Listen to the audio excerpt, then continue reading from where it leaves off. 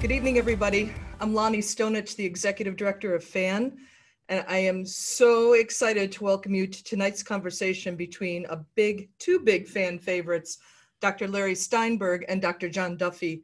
Thank you for attending. For those of you who are new to FAN, we're a nonprofit organization, and we create a high-quality speaker series that we offer free to the general public. The topics have tons of different, let's start that again. We have a wide variety of topics, how about that, on human development, mental health, education, and social justice, among many others. We have over 100 videos of our past events on our YouTube channel. They're also archived on our website, so please be sure to explore over there as well. And make sure you follow us on social media. We're also on Twitter, on Facebook, and on Instagram. It's now my pleasure to welcome back. I'll introduce both speakers now, though only Dr. Steinberg will be on screen first. It's a pleasure to welcome back Dr. Laurence Steinberg, one of the world's leading experts on adolescence. He's a distinguished university professor and the Laura H. Carnell Professor of Psychology at Temple University. He taught previously at Cornell, the University of California, Irvine, and the University of Wisconsin-Madison. He's the author of more than 450 articles and essays on development during the teenage years, and the author, co-author, or editor of 17 books. A nationally and internationally renowned expert on psychological development during adolescence, Dr. Steinberg's research has focused on a range of topics in the study of contemporary adolescence, including adolescent brain development, risk-taking and decision-making, parent-adolescent relationships, adolescent employment, high school reform, and juvenile justice. He is, let me just say before I introduce Dr. Duffy, who you'll see in about a half hour, Dr. Steinberg, who was here for us, I believe, in 2014, Dr. Steinberg's name comes up over and over and over again in conversations here in Fanland. His talk that he did for us back then was so sharp and on point, so knowledgeable. We adore him, and we're thrilled that he can come back and give us his points of view about COVID, college during COVID. Now, on to Dr. Duffy, who we also adore. And we just hosted Dr. Duffy this past winter. Dr. John Duffy is a highly sought after clinical psychologist, best-selling author, podcaster, and parenting relationship expert. He has been working in his clinical practice with individuals, couples, teens, and families for nearly 25 years. Dr. Duffy is the author of the #1 bestseller, Parenting the New Teen in the Age of Anxiety, and the #1 bestselling, The Available Parent. He is co-host of a popular podcast called Better with his wife, Julie, as well as the podcast On Purpose with Heidi Stevens. So Heidi, we know you're watching tonight. We hope you're feeling better. And now let's welcome Dr. Larry Steinberg.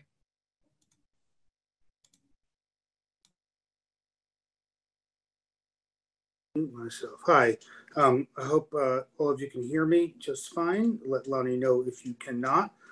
Thank you all for attending this webinar on this very important and difficult topic.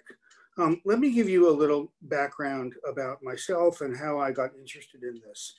I'm a developmental psychologist. I study adolescents and young adults, basically development from about age 10 to 25 or so.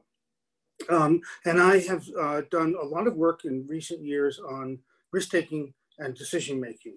And obviously, what we're trying to do in responding to the pandemic is to get everybody to not take risks. And young people are very hard to persuade in that department. I don't know if any of you saw, I was watching a broadcast of 60 Minutes in early June, in which the president, I believe, of the University of North Carolina and somebody from their School of Public Health were talking about that university's plans. And I turned to my wife, who was watching with me, and I said, these people are crazy if they think this is going to work, because it's not going to work. And over the next couple of weeks, with help from the editors of the New York Times, I wrote an op-ed that was published in the middle of June, in which I said that the plans that were being announced, not only by North Carolina, but by many other universities, were so unrealistically optimistic that they bordered on delusional. And that it was unlikely that students would follow the guidelines that the universities were asking them to follow, and that what would happen was that students would comply with these directives for a couple of weeks, and then they would become cavalier about social distancing and masking, and they would start returning to what college students do, which of course is not only go to class, but socialize. And once they started to socialize, that would then bring college students into contact with people that weren't necessarily living on campus, or were living off campus, or living in frat houses or sorority houses, and the virus would spread.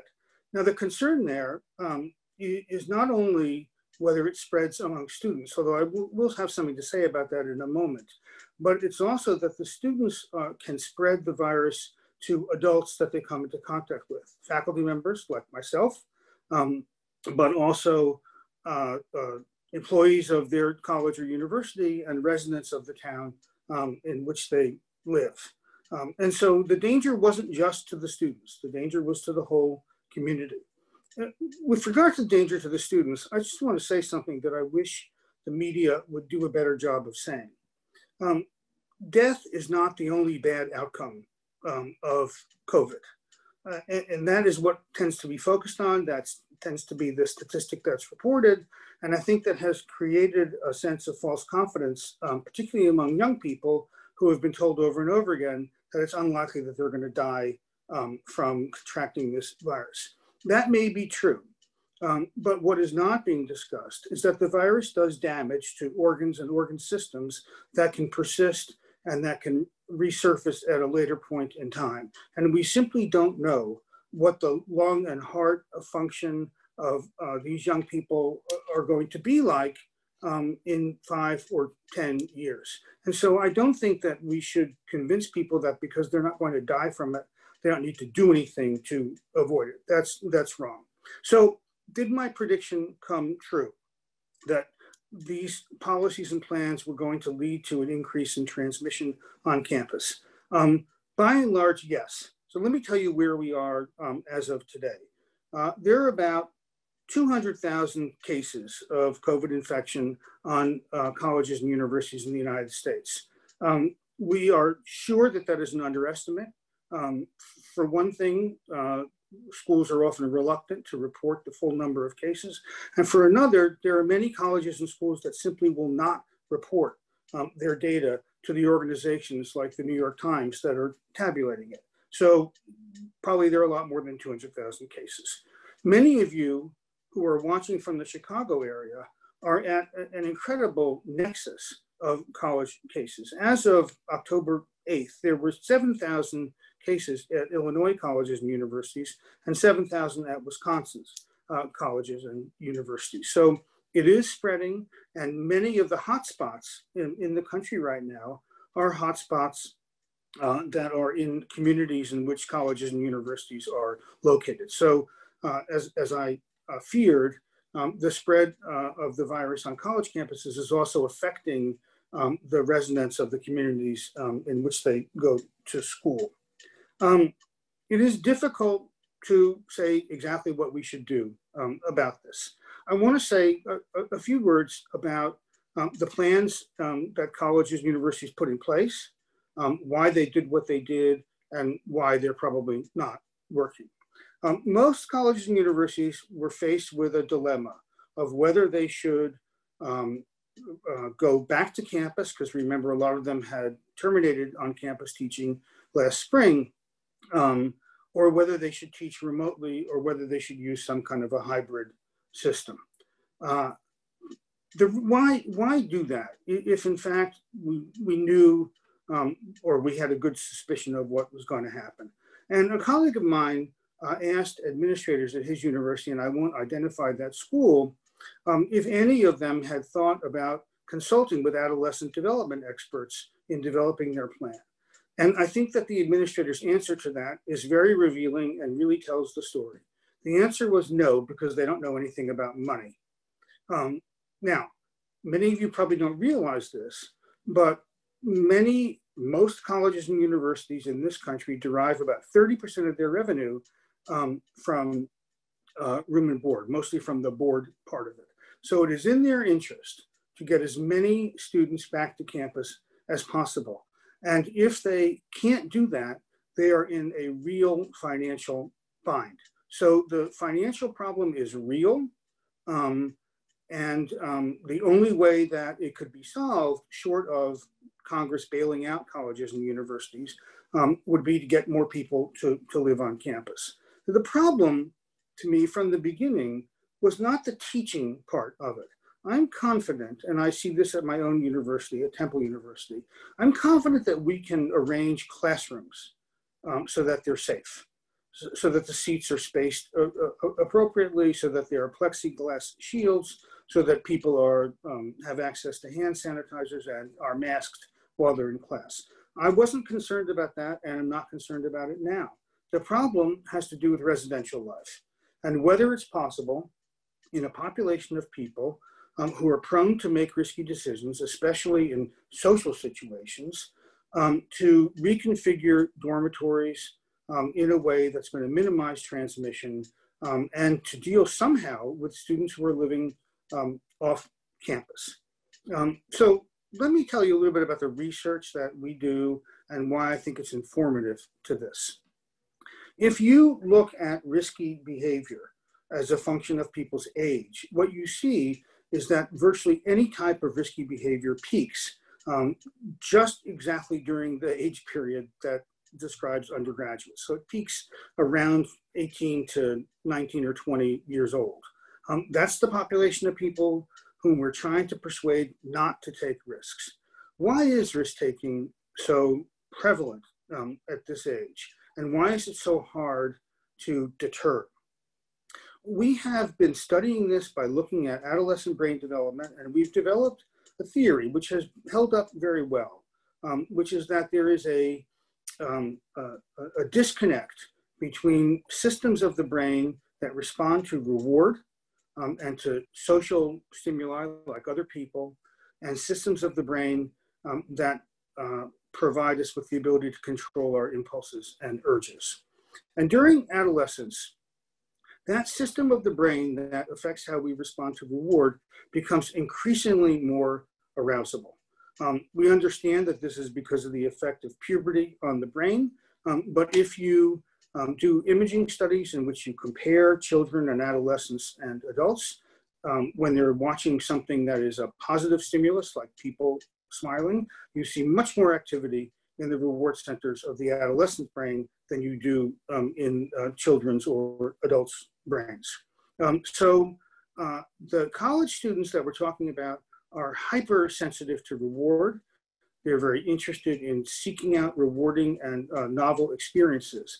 And they're particularly sensitive to social reward. So while this is going on, a part of the brain that we've heard of as the social brain is also becoming much more easily aroused. And so when we show adolescents, and this includes college students, social stimuli, they also are more active in those stimuli than our children or adults. So you have, when you're talking about a college student, you have somebody who's very, very interested in pursuing novel and exciting and new and rewarding social experiences. The problem is that that occurs during a time when the part of the brain that helps us rein in our impulses and control our emotions is still immature. And that part of the brain, we have found, is still maturing at around age 22 or so. So you have this period of time where the accelerator is pressed to the floor, but there's not a good braking system in place. The problem that faces those of us who teach or work with or parent teenagers is that there's pretty much nothing we can do about this. The increase in reward sensitivity is due to puberty. We're not going to stop people from going through puberty. The immature cognitive control is due to the way that the brain develops. We might be able to speed it up a little, but we can't snap our fingers and turn an adolescent into an adult. And so the group of people that college administrators are trying to dissuade from taking risks is a group of people who are the hardest people to do this with. And so I think that the colleges were setting themselves up for a massive kind of failure. And so here we are now. It's rampant on college campuses. It's increasing in its spread. It is infecting not only students, but people who live in the communities in which they go to school. A lot of schools, including my university, Temple, changed plans midstream. So after Temple found that there were surges in cases on our campus, I think this happened at about 200 cases, Temple decided to move more classes to remote and to try that plan for 2 weeks. They tried it for 2 weeks and cases still increased, and they decided that this is the permanent solution for the rest of this semester. We have a few handful of classes on campus that are taught person to person, but most of them, like mine, which is a course in adolescent development, conveniently enough, are being taught remotely. Some of the students who are taking remote classes are still living where they had been living before. Many of them have moved back in to their parents' home. And I want to now turn to what some of the issues seem to be that are arising in homes where college students have returned after finding out that their instruction was only going to be remote. And I discussed this with my class today because I wanted to find out from them what was happening in their families. And so some of the issues that they mentioned are ones I'm going to mention, but there are others on my list as well. The first has to do with parents adapting to having a college-age person in the home whom they lived with when he or she was a high school-age person. The college-age person, especially if the person is now 20 years old, is not going to return to the rules and regulations and expectations that guided the way that that family functioned when he or she was in high school. Families have a hard time dealing with this. It is very easy for them to fall back into old patterns of interaction, and maybe Dr. Duffy can say a little bit about this. It's very easy for them to fall back into old patterns of interaction that are not appropriate for somebody a college student's age. And this, as you would expect, annoys the college students, and it creates many, many opportunities for conflict while they're resolving. So the first issue is what I would call autonomy issues. And so my advice to parents is that this all needs to be renegotiated with your child's new age in mind. The second issue is that a lot of parents are not really familiar with what it's like to go to college today. One of my students was telling me today that one of the big sources of conflict in his house, he's moved back in with his parents, is the amount of time his parents expect him to devote to chores. And he says his parents have no idea how much work he has to do. Not only attending remote classes, but doing all the work that's assigned remotely and keeping up with all the classes that he's taking. And so it's important that parents really have a full understanding of what their college-age child's life is like, how much time it takes to do well in school, and how to help set the home up in a way that provides opportunities for quiet space, for studying, for reading, and for doing the kinds of things that college students need to be able to do. A third issue, which has come up more recently, concerns the transition of students from college back home. As many of you probably know, a lot of universities have decided to not have students back after Thanksgiving break is over. So the students will be leaving campus the week before Thanksgiving and not returning for how long we don't know at this point. Now, some of these students, even those who are asymptomatic, are going to be able to still infect other people, and they may be returning home from college with an unknown infection that they may transmit to older people in their family who are more vulnerable and more likely to suffer severe consequences from the infection.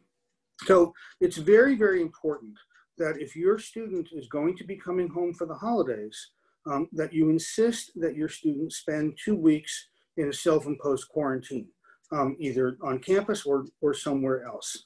And that will allow the student to come back safely. Many universities can help with this. Some have created dormitories that are for the sole purpose of quarantining individuals who are infected. And it's important that you express that to your college-age student, that it is too dangerous to come home with an effect that can be given to older people in the family. Testing, of course, is very, very important, and we should be doing that regularly. Some of you I know have questions about what have the successful colleges and universities done that has worked. I think there are two things that are important here that characterize the schools that have been better at stopping the surge. The first is very frequent testing. Some universities are testing their students 2 or 3 times a week. And the testing is followed by contact tracing and of course, social distancing and quarantine if somebody tests positive for it. You might ask, why isn't everybody doing this? Because it's very expensive.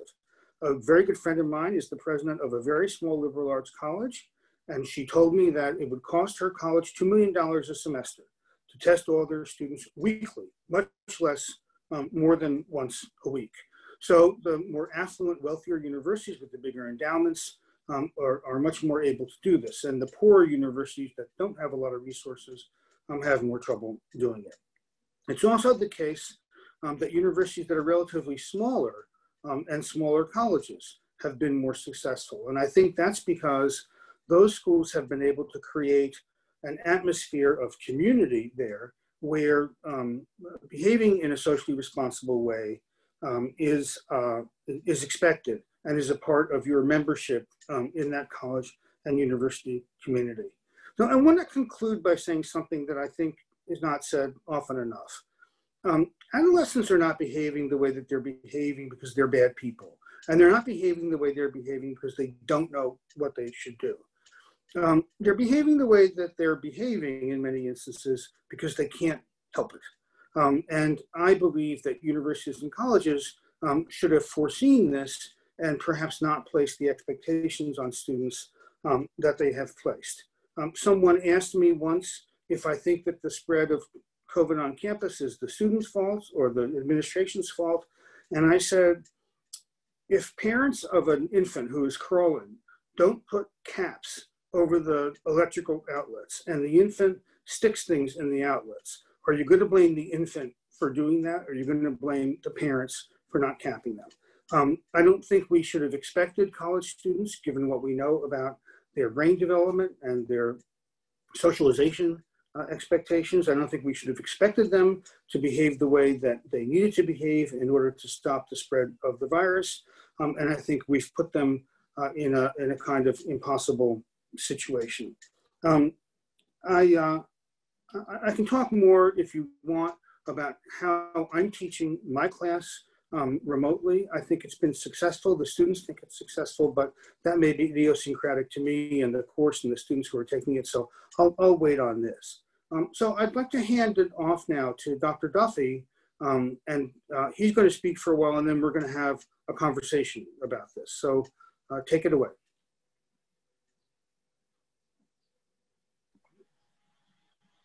Thanks so much, Dr. Steinberg. And I have to say, I am so grateful to be talking to you tonight and to be hearing from you tonight.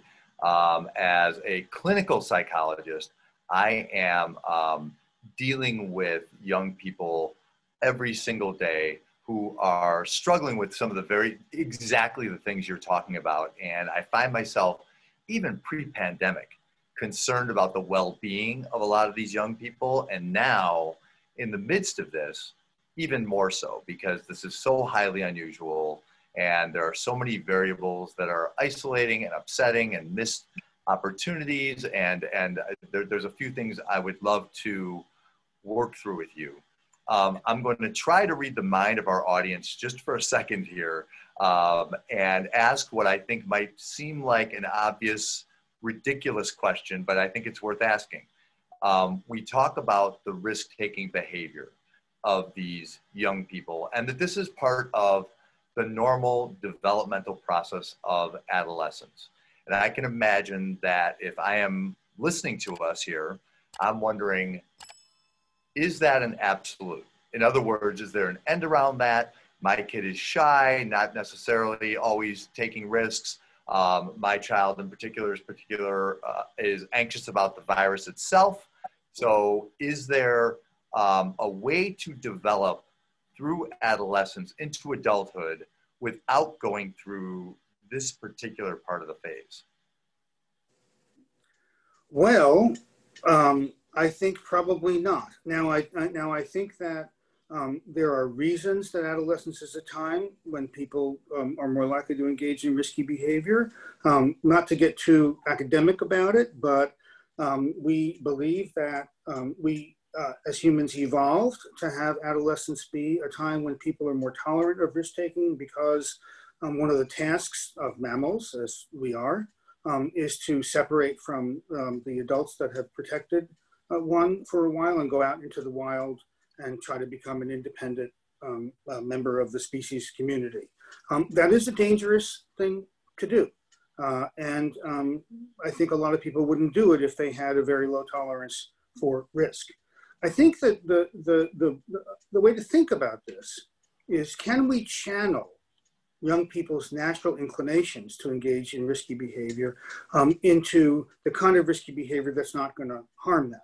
And one of my students and I have been studying what we call positive risk-taking, because there are all kinds of situations that our kids get into, trying out for a part in the school play, asking somebody out that you feel nervous about talking to, raising your hand in class, taking a class that's harder than what you're accustomed to taking.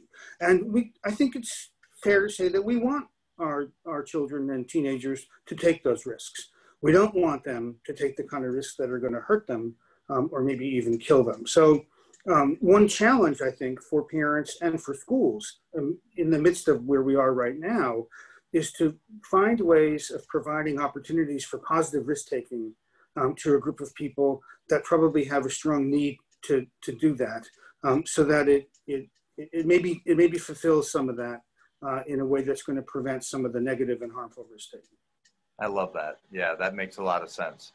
So I was thinking as you were speaking about the setup of a university, and you work at Temple, and and I love campuses, and I work with a lot of young people who will describe that like everything about the setup from the moment I arrive as a freshman suggests getting together socially and meeting in groups and and having parties and doing all the things that they are now encouraged not to do. And I totally understood your point when you said, oh, I think we can manage the classroom element of this. It's the social element of this that might be more difficult to manage. And I'm thinking about some of the people I know and I work with who, to your point, are not kind of minimizing the damage of the pandemic or the lethality of it, but there is this pleasure center in the brain that suggests like,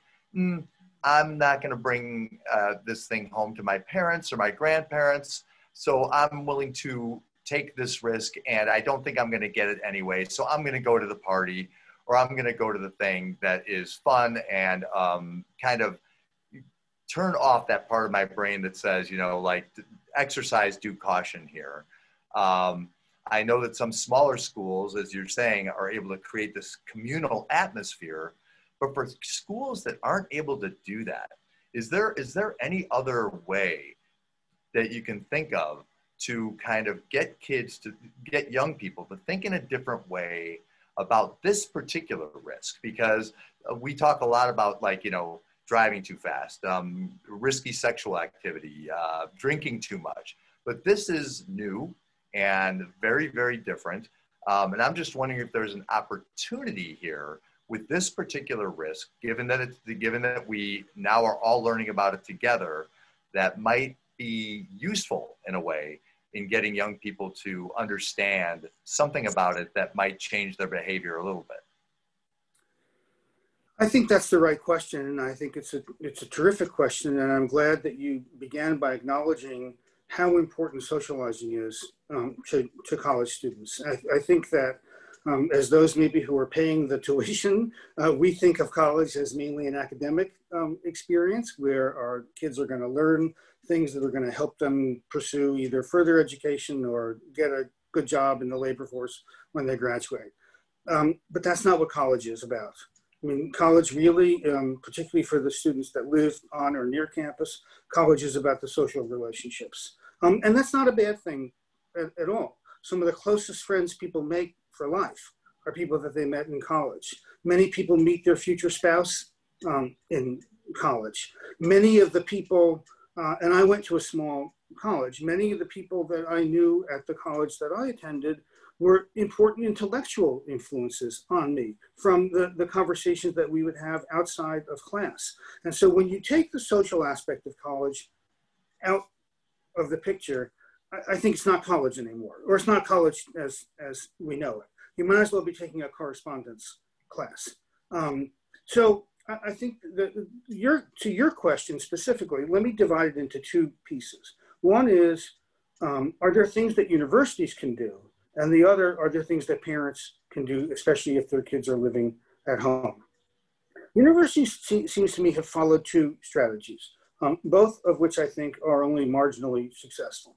One is education, so that there are constant reminders of social distancing, of hand sanitizing, of staying outdoors if you can and not interacting with people indoors and so on. That works up to a point, but I think we know from looking at health education and sex education and drug education in this country that you can only gain so much through education, right? I mean, 99% of American adolescents get this kind of education, and yet last I saw, the last time they had sex, 40% of American teenagers didn't use condoms. So there's a disconnect between how we're educating them or what we're teaching them and how they behave. And so I think that the problem is that it's not a lack of education that's leading to the risky behavior. It's an inclination that I think is largely biological in nature that's very hard to put the brakes on. And I think a lot of students can put the brakes on for a while, but it's just going to be a matter of time before somebody comes knocking on their door with a beer saying, "You want to come down the hall? We got a good party going on." And I think the education for a lot of kids will just go out the window. The other thing that colleges and universities are doing, which I don't think has been successful, is being punitive, right? So we've heard stories about schools that have expelled students for violating the campus guidelines and regulations. I don't think that punishment works very well in deterring people in general. And so you may be getting rid of those individuals, but I don't believe that this is going to have an impact on the other individuals. Because, as you said, Dr. Duffy, that most students are under the impression that they can behave that way and not catch it. And so they might look at somebody who is expelled and say, well, we did a dumb thing, but, I'm going to do it and I'm not going to catch the virus. And they're just going to hope that what they don't catch is the college's attention when they're behaving badly. So let me talk about parents for a moment and for meeting the social needs of college students who are living at home. I think it's possible to work with your child to create friendship pods. That is, small groups of close friends who know each other and trust each other and are willing to be tested frequently and to quarantine if they test positive and to meet together under relatively safe circumstances, like outdoor activities. That's going to be tough in Chicago come December, but there are, open the windows in the rooms in which you are. We've been told that is helpful. So I don't think that the right answer for parents is to make their college student cut off all social relationships. I think it would be better if you and your child together can come up with a plan that's going to allow a limited amount of safe socializing. Yeah, and I appreciate that last thought. I think that's like really, really useful. I find that with my clientele frequently, both on campus and off. What I am running into also, and I'm kind of curious to hear what your thoughts are on this, is a degree of hopelessness among some of the young people. So on top of this willingness to take risks, there's also this belief that I'm not certain that this is going to get better or how much better it's going to get during my tenure here at this school. So in a way, I'm going to get while the getting's good. I'm going to attend the events and I'm going to be social while I can, because like last semester, I suspect things are going to shut down here at some point, or, you know, my social life is going to be greatly restricted. And so I will take the risks now because I don't know that I'll have the opportunity to do so later. Do you have any thoughts about how to mitigate that way of thinking? Yeah. Of course, it's so easy to feel hopeless, and we all feel hopeless about this situation from time to time. I think it's important to recognize that this will be over at some point. I think when there is a vaccine that is widely distributed and widely available, we will start to get this under control. There are some people who are proposing that we work for herd immunity, but you have to get more than 50%, I think it's like 60% or 70% of the population to be infected in order to have herd immunity when the virus has no longer new cases to infect. We're very, very far from that. So I think that's unlikely to happen.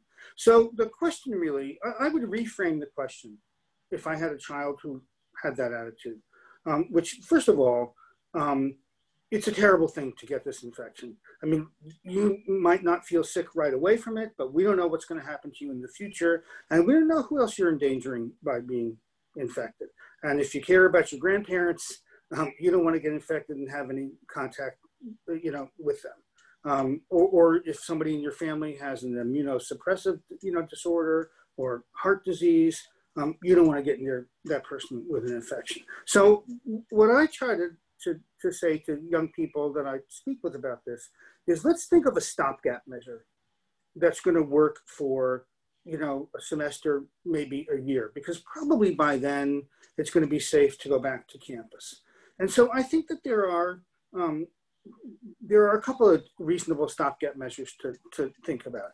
One is learning remotely. Now, I know that this is not the same as learning on campus, but I have discovered in my class this year, and I can say a little bit about how I've done it, that the remote instruction in some ways has been better than the in-person instruction in the same class.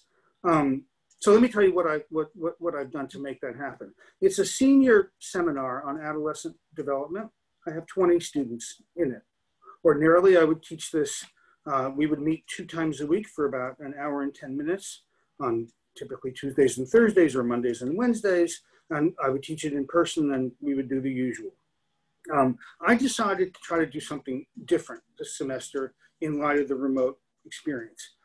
I divided the class into 4 groups of 5 students each. And I meet with each group of students, just the 5 of them and myself, once a week, you know, just for an hour or so. So they're not in class for 2.5 hours a week. They're in class for less than that, but they get much more attention and contact with me.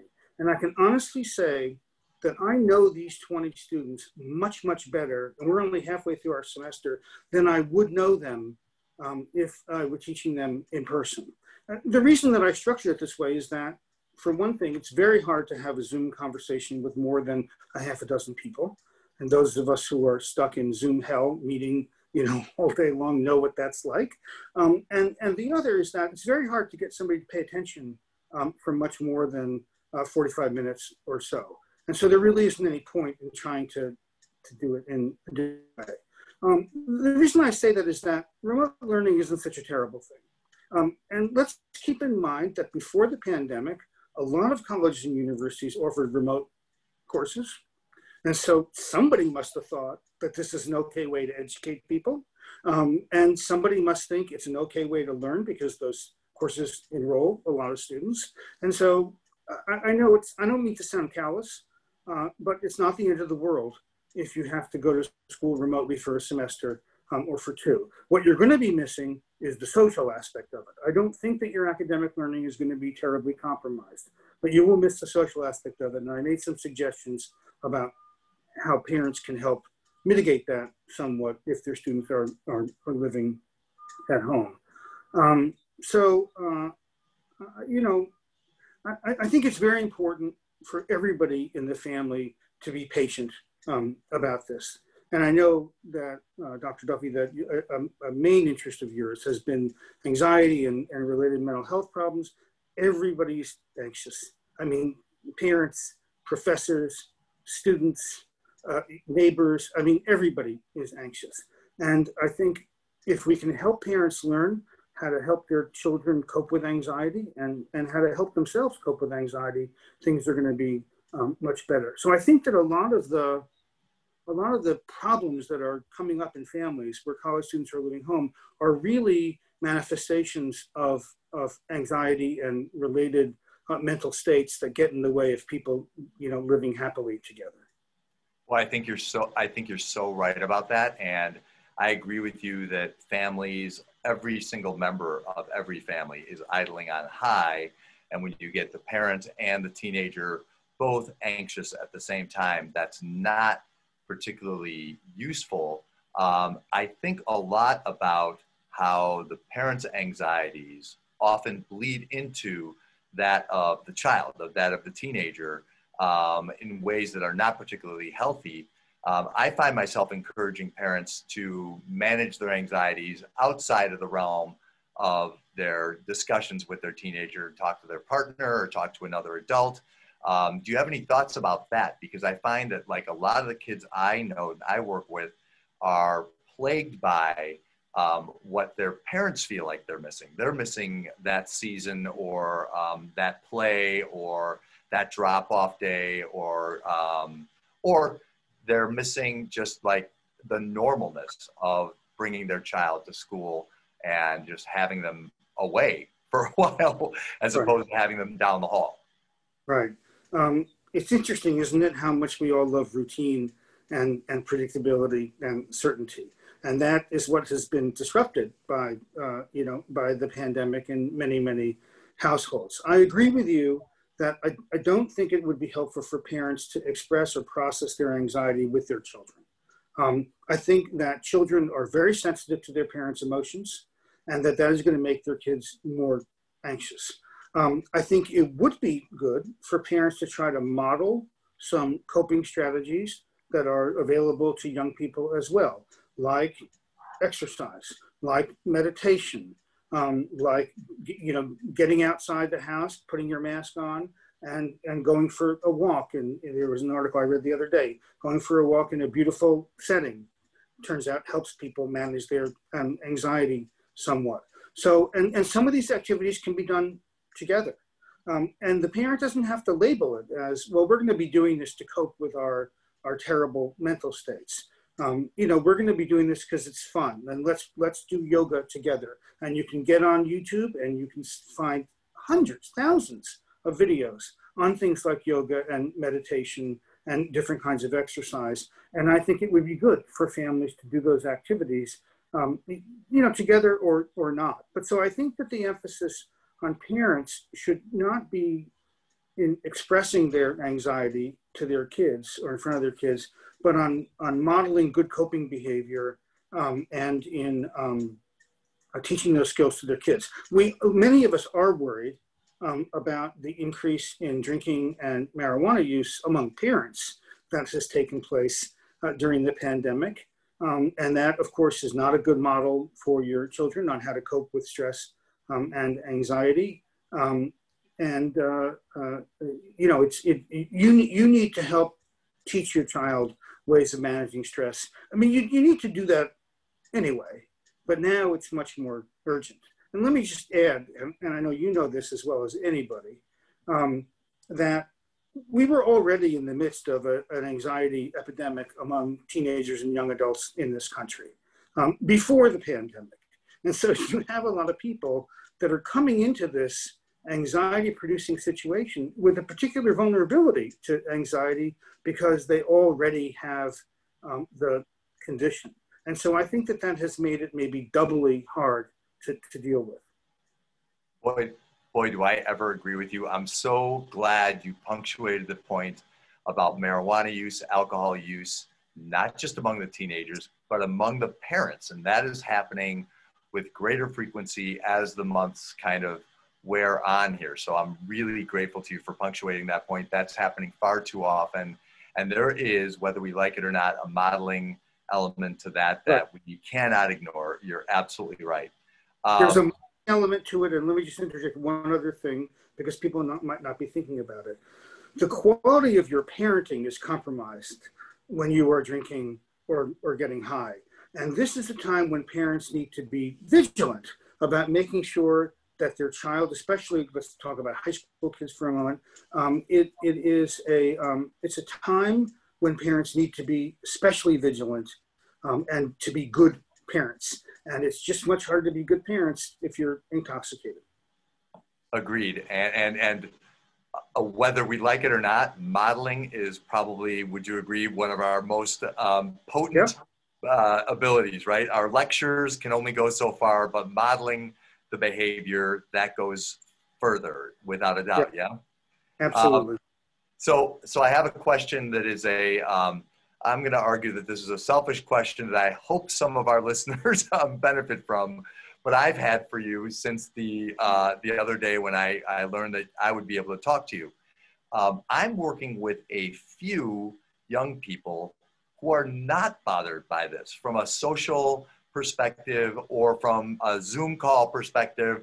They're perfectly comfortable in their dorm rooms or in their bedrooms at home on the Zoom calls, isolated.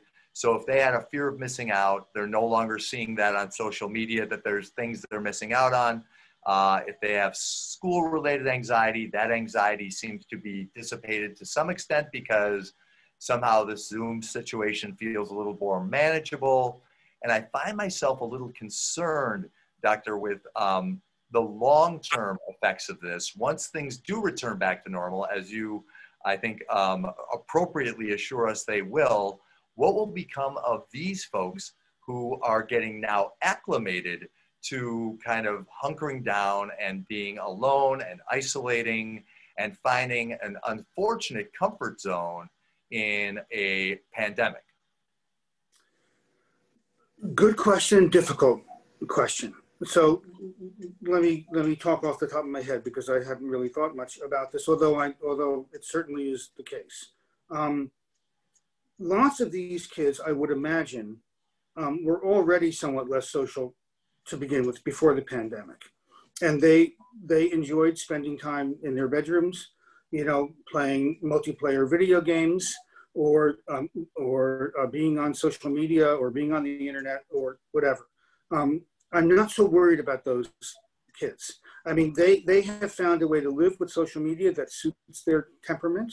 And I think we know from well-done research, there isn't a lot of well-done research on social media effects, but I think we know from the better studies that social media does not have a stunting effect on kids' social competence or social development.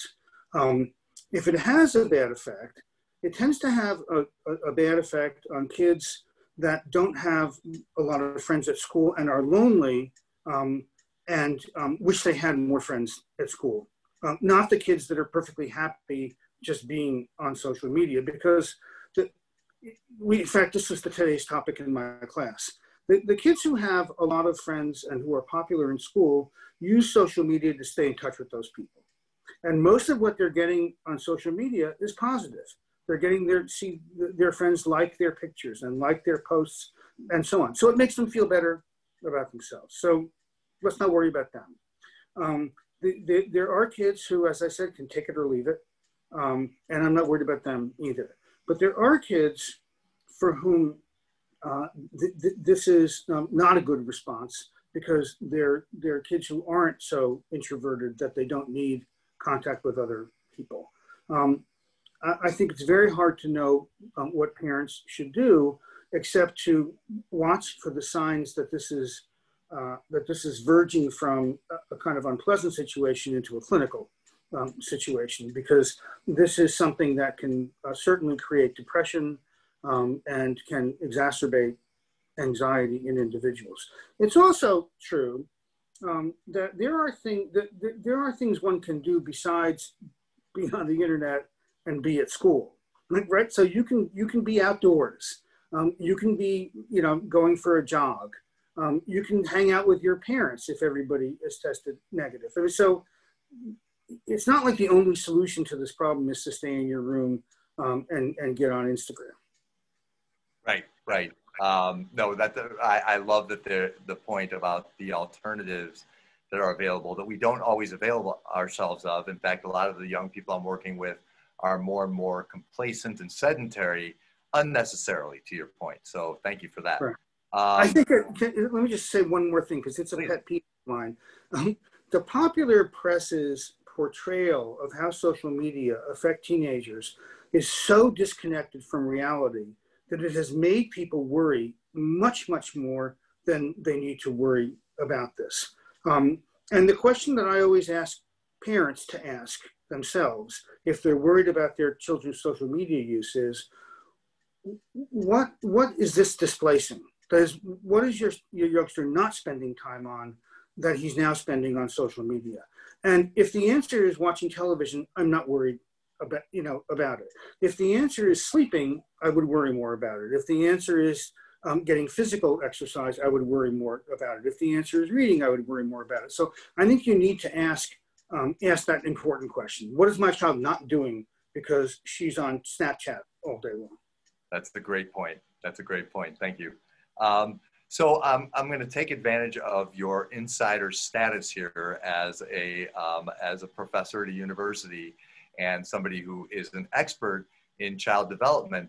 Can I ask you, as best you can, to predict the future for us? I think a lot of us are wondering, what are we looking at then? We know what this semester looks like as it stands. Do you have a feel for what we're looking at next semester, even next school year? Do things become more normal? Are we looking at more of the same and we just need to acclimate to it? Do you have any thoughts on that? I do. I mean, of course, none of us should really be in the business of predicting the future, but I'm pretty certain that things are going to get worse before they get better. I mean, this is what the epidemiologists tell us, because as the weather gets colder, people spend more time indoors, and that's how the virus is transmitted. So I would guess that very few schools that have gone remote are going to reopen with on campus. As for the following academic year, I think it's anybody's guess, and I think we'll have a better sense of that, next spring when we see what kind of progress we've made with vaccines and therapeutics. But as I said, there's 7,000 infections on campuses in Illinois, and so this is not going away, anytime soon. So I think the future is going to hold a mix of remote learning, but on-campus learning. Nothing is ever going to replace the social aspect of college. And I think we need to accept that as a fundamental truth about people this age. Dr. Steinberg, Dr. Duffy, here I have reappeared. It's about 7:55, so I want to jump in and grab a couple questions that we've gotten some great questions from audience during the event. Thank you for that excellent conversation. I appreciate the different directions that it went and the depth with which Professor Steinberg, or Dr. Steinberg, you answered in particular. I'm going to we had about 20 questions that were sent in ahead of time. I'm going to focus for this on people who might still be watching as opposed to people who submitted ahead of time. I want to start with Pam Cassidy, who asks, what advice do you have for freshman students who are adjusting to the rigor of academics, most of them online, but also are trying to connect socially to a group? Many are homesick more than usual because many schools are not helping them make social connections because of the physical distancing rules. How can colleges help these kids connect so they feel they are part of a college community? Well, I think that's a great question that your fan member submitted. I think it's very, very hard. This is not what these individuals expected their college experience was going to be like. I think that good universities are helping to promote the kinds of activities that are good to engage in, and not simply adopt a punitive stance in which all they're doing is warning people about the things that they shouldn't do. And so I think a good university will work with students to help them understand the best ways to approach remote learning, and to make suggestions for how they can socialize safely. So some schools arrange outdoor social activities where people can be in groups, but where there are social distancing, and where, because it's outdoors, the risk of infection is much less. So I think there are a lot of things that universities can do to help this. But I think we all have to just be very sympathetic and empathic with these young people who have spent so much time fantasizing about what this experience is going to be like, only to be disappointed.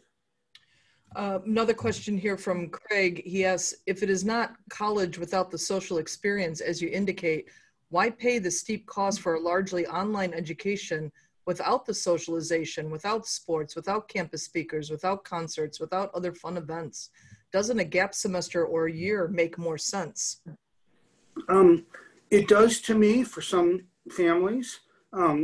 In terms of are you willing to pay for this? I think there are, there are a couple of different ways to look at it. One is that the university and college, as I mentioned before, is in dire straits. They're not collecting the room and board that they want. And one of the only ways that some of these places are going to survive is by collecting the same amount of tuition money per credit for online classes as for in-person classes. Of course, a lot of them were doing that before the pandemic anyway. And so if you care about the school and you want your child to return to that school after the gap semester or gap year, you don't want to make that school go out of business. And by not being willing to pay tuition that they need, you may do that. That said, I think it's it's a perfectly reasonable question to ask. And there are like universities like the University of Phoenix and places like that are for-profit institutions that are run completely online, that have been in business for a long time, and that don't charge as much for their classes. So, but I think the difference between taking a remote class at Temple and taking it at one of these for-profit schools is huge. And one of the things that you get if you take a remote class at Temple or Northwestern or the University of Chicago or University of Illinois is you're still getting access to some of the world's best professors and experts in their field. And so I think that maybe that is worth paying for, just to have that experience for your child. Okay, I'm going to squeeze in one more. We're at 7:59, so let's make this the lightning round. Paula asked, how do you account for those adolescents that are responsible and mature rather than impulsive and risk attracted? Are they outliers? Or are we giving adolescents in general too much of a pass about risky behavior and poor decision-making as due to undeveloped brains? So I guess she's highlighting not everybody is like, right? Yeah, but I mean, that's true. It's hard to think of any human quality or behavior where there isn't variability among people of the same chronological age. So in our studies, right, there are 15-year-olds who are just as competent at making safe decisions as the 25-year-olds, and there are 25-year-olds who are just as bad as the 14 and 15-year-olds. So so rather than ask, how do we account for this? Because I think part of it's genetic and part of it is how people are raised. I think we should say, what special provisions might we make for those students that are able to rein in their impulses and that don't need to be monitored as closely? And what special cautions should we put in place for those students who are particularly impulsive? And so, I think all good parents know this. You have to know your kid and know your child's temperament and what she or he is capable of. Okay, thank you so much. So we're at 8:01. I want to thank everyone for tuning in. I want a reminder that we're going to start the after hours in about 5 minutes. We're going to have a quick bio break. So if you purchased a book, look for your link now for the after hours for the meeting. Keep in mind that is a much more casual gathering. You can ask your own questions. Everybody's visible on screen. So the link has been in chat. You can find that chat there. Dr. Steinberg, Dr. Duffy, much love to both of you. Thank you for a really stimulating, informative conversation.